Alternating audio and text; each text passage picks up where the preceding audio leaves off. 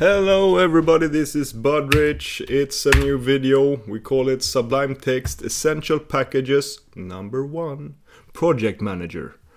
And number one, it's the first video where I will show an essential package for Sublime Text. And this I start with my one of my absolute favorite packages. It's truly great. I have it prepared here. Oh, I didn't prepare it because I need to remove it first here now, so the video will be good. There were some problem with the recording, so it didn't get recorded correctly. So pretend nothing is happening here. Whatever. Here we have. I have browsed to Project Manager in Package Control. Just search for it here in packagecontrol.io.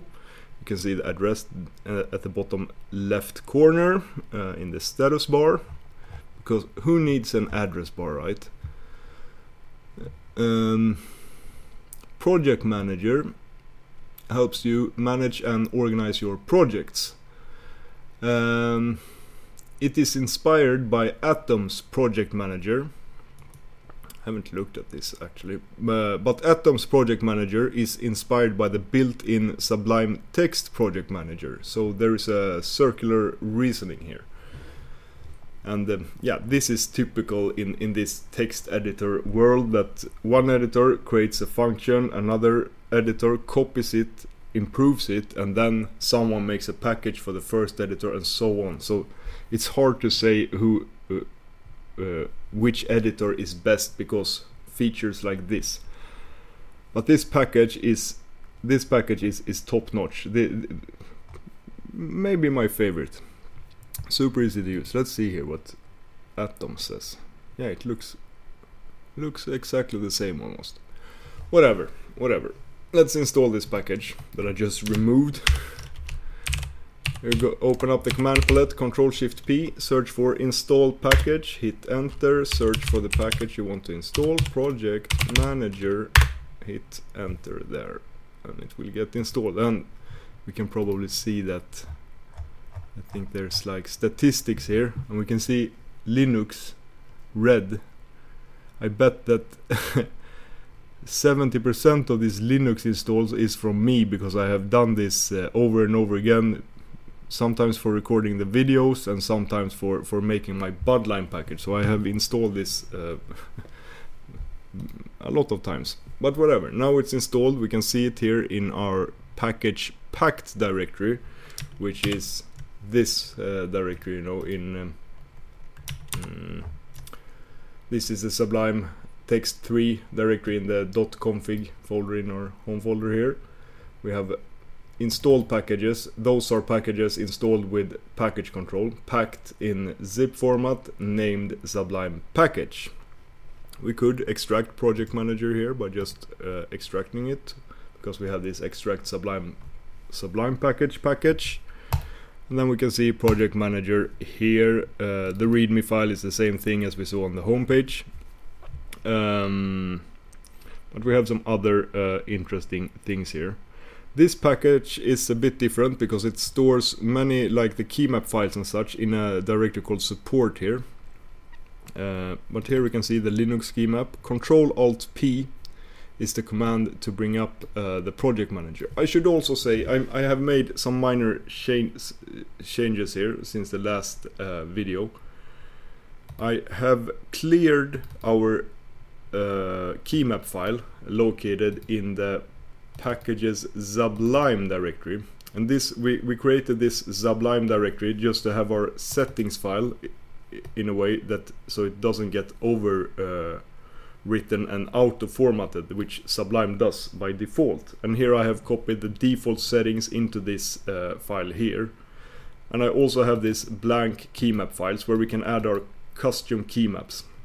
Then I have removed the keymap file from the user directory, which is the default place for where Sublime places the keymap file. For example, if I go into the menu here, select key bindings, and then just add a user key here now, that will create a file in the user directory. But I actually don't, I prefer to have that file here instead. Maybe this is stupid, because if you by mistake do this, then it will get created and you will have duplicate settings files. But whatever, this is just to have it logical in the project here. So let's delete this default Linux keymap file. Delete, yeah, sure. That's a change I have done, and I have also created inside user directory here. I created a directory called projects. This will automatically get created by ProjectManager, and I have saved the Sublime project that we created in the last video here. This is a junk file that should be removed, whatever. So if you just follow now from the last video, do these steps if you want to be on the exact same page here. Okay. So when you have installed a new package, I really recommend Ctrl+Shift+P command palette and search for the package ProjectManager in this case, and then you often get a list of all the commands that are available for you. We can see that only one of them is bound to a key binding, Ctrl+Alt+P. And this will override the default Ctrl+Alt+P, which is choose projects. I think I showed you briefly in the last video what that does, but now we get, if I click here now, it will bring up a menu with all our projects files, which it finds in this directory here, projects. And we can select Sublime, and yeah, that is the project we are in. So let's create another project just to demo this. Let's see, config, and then just take some random directory here, GTK3. Whoops, I didn't mean to do that. Remove from project. First we need to close this project, and I actually would like a key binding for this close project thing here. So close project, then we have a clean project because we want to create a new one, and we just add this GTK3, and we can open command palette, and now we use ProjectManager to add new project. And then it will suggest a name for this project. We can call it GTK3 with capital. We can call it whatever we want here. Hit enter, and that will just create that project. We can see the project name in the title bar here. And if I now hit Ctrl+Alt+P, we will get a list of both these projects like this. We can also go in here and see that we have a edit project here. Now the Sublime project is open, but I can open this edit project. That will also bring up a list of all projects, and I can, if I select GTK3 here now, it will open the project file for GTK3, but we will not leave the Sublime project. And this project file, as I said, that is located inside here in user projects, meaning we have it here in settings packages. I named that in the project file, and here we can see that project directory, we have GTK3, this file, and we also have Sublime project, which is the project file for the Sublime project itself. And I think we should make some modification to our project file here now, because I like to move this file or this directory out in the root of the project tree here. We can easily do so by let's do this. We get some more screen estate. Name, settings, packages, user. Sure. Let's just do this. Copy this. We can put it here or something. We can move it later. Exclude. Don't need that. Then we can call this projects, and the path is projects. Save here. Now we can see that we have a projects directory here in our project, and we have the same directory here in settings packages. So I would actually like to exclude that folder from our settings packages here.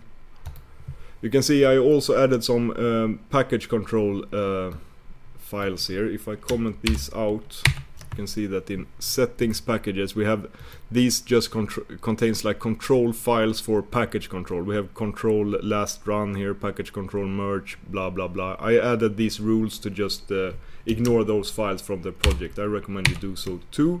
And then we have this folder exclude patterns here. Here we can just add projects, and now that is not visible here. Now we only have the setting files here for package control and preferences. We don't have the setting file for project manager yet. We could do this because we have it here extracted, project manager. We have project manager Sublime settings, so this also have a setting file.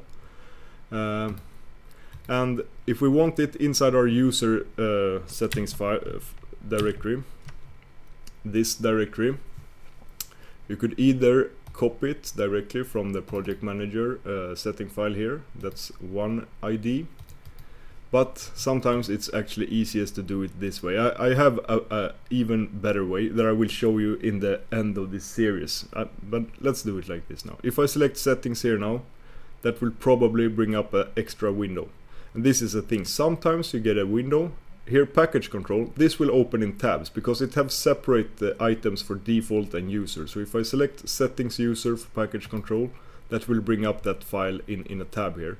But when the menu only have a settings like this, then you will get both the setting, the user and the default settings in the same file.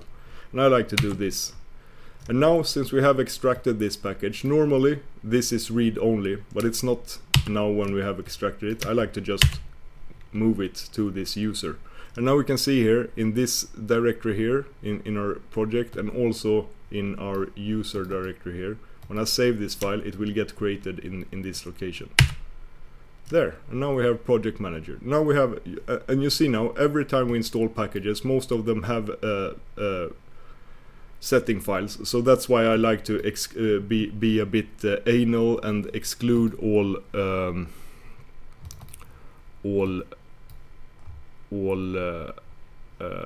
unnecessary, unwanted files like this. And that means that I often open this edit my project like this. I select this edit Sublime project and fix it every time I edit the project.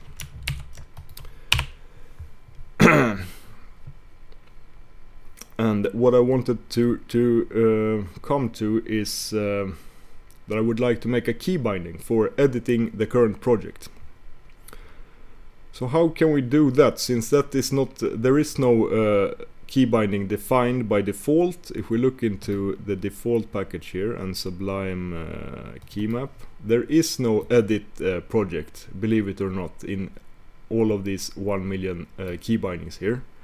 But if we look into our default package again, we can see I've saved a couple of more files here. That's interesting. This default Sublime commands file. Here we have the project commands, and this is actually the entries that show up in the if I write here project colon, and that's a good way also to know that you can, if you end with a colon like this, then it will sort the list. Yeah, you get it. And here we can see project close, project add, project edit, project refresh, project save all, and so on. But then we also have all this project manager, which many of them does the same things and stuff. So I like to remove these commands, the default commands that I will never use anymore now that I have project manager. And you can easily do so by just comment them out here. And the only one that I like to use is yeah, maybe close can stay also, but these save as, add folder and refresh folders I will not use anymore. So we can comment them out, save, and Ctrl+Shift+P, search for project. Yeah, maybe you don't see it now, but these items are actually, yeah, we only have 2 of the default project here now. And project manager, those items are of course stored in a file with the exact same name. This time it lives here in this support directory. Sometimes it's located in the root directory of the package. But since they both have the same name, they will get merged, and that's why they are showing up in the same lists. And here we have the project managers items, and I like to some of these I don't use them either. So this project manager command, don't use that. Import, I never use this. Open project, never use that either. Or no, that's the one we switch project with, right? So that can be good. Open project in new window, no way, man. And append project, don't use that. But here we have useful stuff. Remove project, this is a bit of a hassle otherwise, but with project manager you just select it here, get the list, remove the project. Edit project, I don't need this anymore because I will use the built-in edit project function, so we can, even if this is there's nothing wrong with it, but I never use it.